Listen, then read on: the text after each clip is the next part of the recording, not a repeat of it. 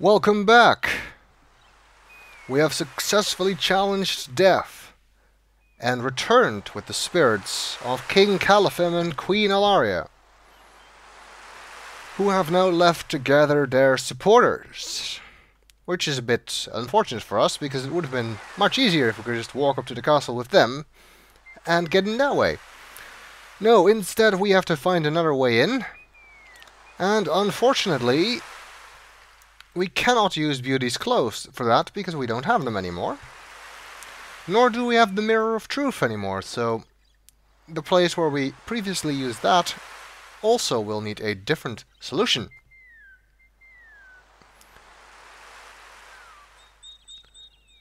So how can we get into the castle without Beauty's clothes? Well, remember that we have one spell left, the magic paint spell, for which we of course need a paintbrush from the pawn shop.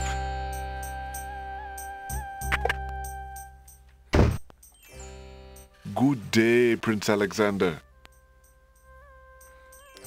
Hi there, merchant. We just brought your king and queen back from the dead. What do you think about that? So let's trade in the tinderbox. Would you mind if I traded this in?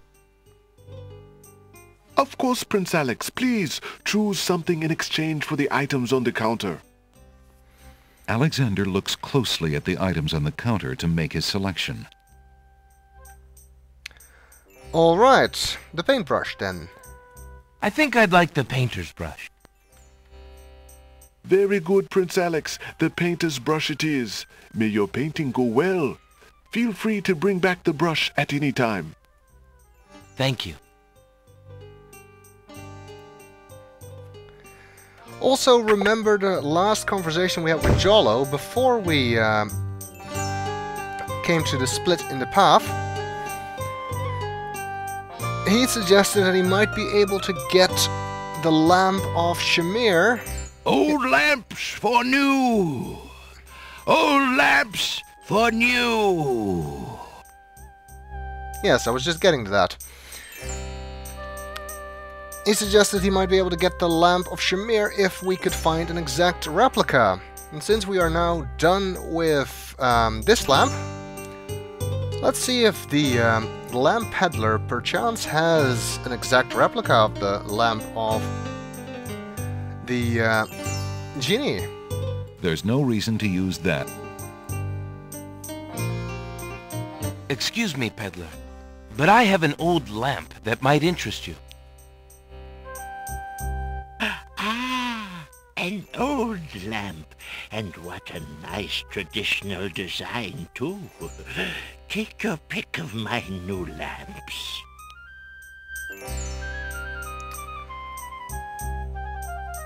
How lucky! He has an exact replica of the lamp we saw in the cutscene. Of course, technically Alexander can't know what it looks like, but fortunately, we do. Ah, a fine choice, my son. Here is your new lamp. Good day, and I thank you, sir. Good day.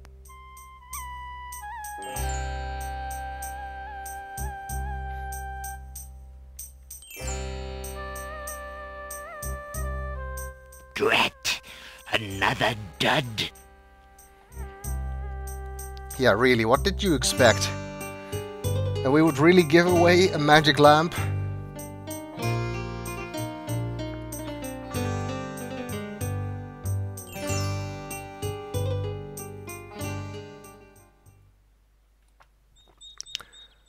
Alright. Let's see if we can't get into the castle.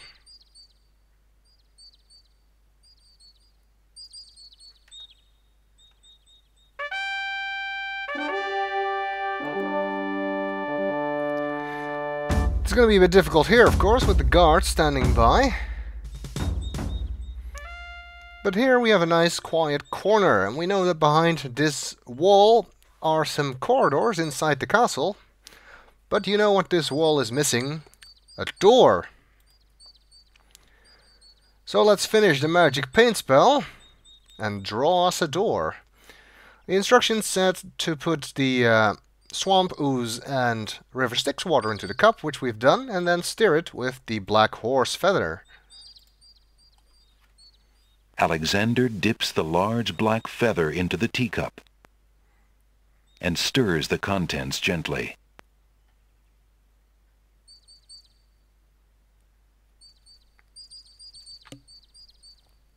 To his amazement, the jet-black color of the feather slowly drains from end to tip into the teacup. The teacup mixture blackens and thickens to a paint-like consistency. Alexander carefully puts it away, discarding the drained feather. And now, let us paint. Feeling artistically inspired, Alexander decides to make use of the large blank castle wall. That's vandalism, Alexander. Ah, a doorway. Just what Alexander was thinking this wall needed. Alexander has obviously never seen Beetlejuice. Otherwise he'd know that you need to draw a doorknob. Now let's cast that magic paint spell to make the painting real. With trepidation, Alexander gathers his strength for the enchantment of the painted door.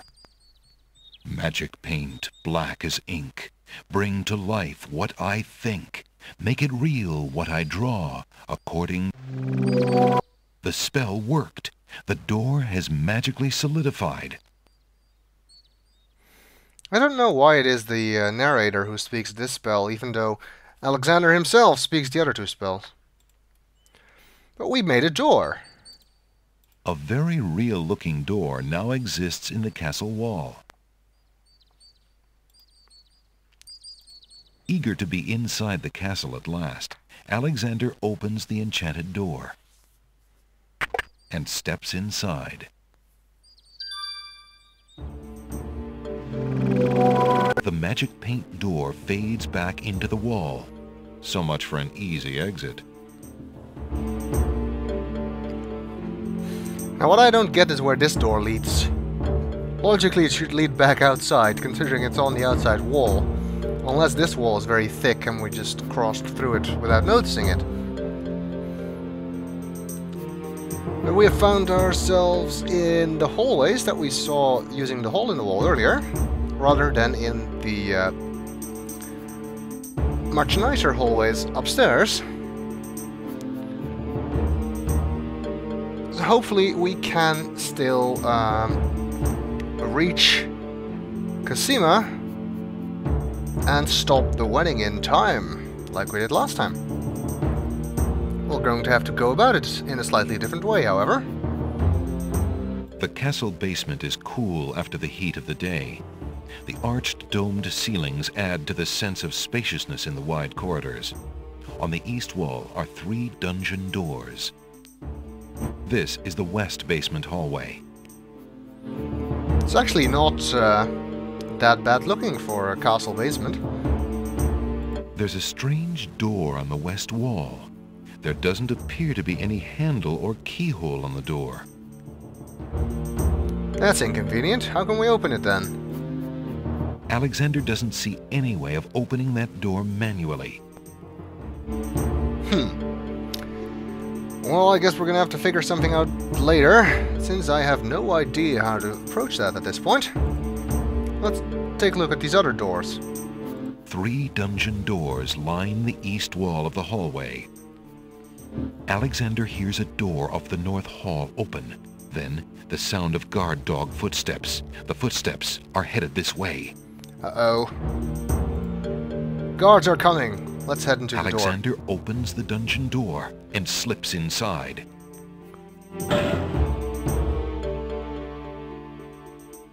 Alexander hears the guard dog leave the basement. It seems he's safe enough for the moment.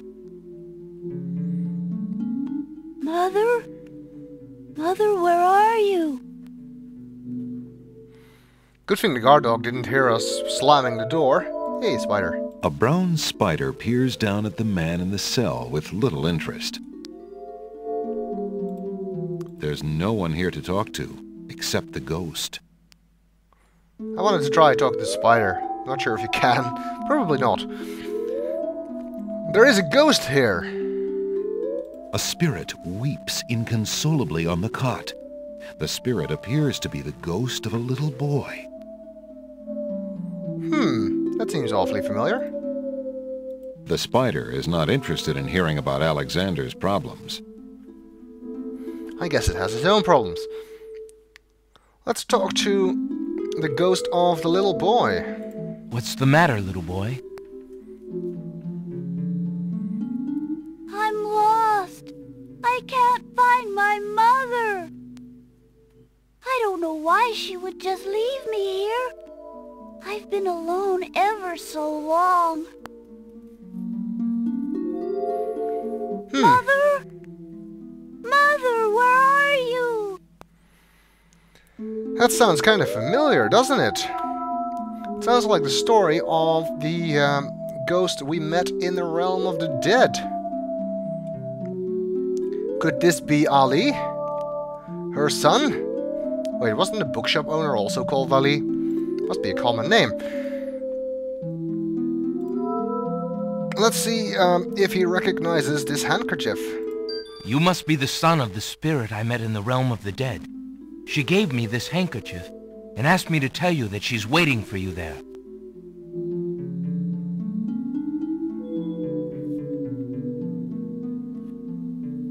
It's Mama's. It even smells like her. I can feel her now. I know where to go.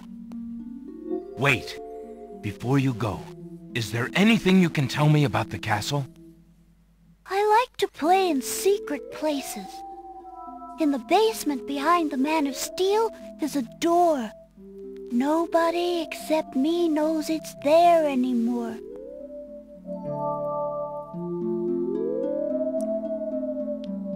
Farewell. Well, that could be useful information. I do have to wonder, though. What is he doing here? Does he just like hanging around here, or did he die here? As if he and his mother died in the dungeons, that sort of implies that the previous king and queen threw them in here. Which would really not cast them in such a favorable light. Although maybe it was the vizier. And maybe they just lived in the castle, maybe they're servants here or something. And the boy just likes hanging around in the dungeon, now that he's dead. Personally, my theory is that they died in an accident involving Jolo trying to juggle some knives. Well, we'll see if we can't put the Ghost Boy's information to some use in the next video.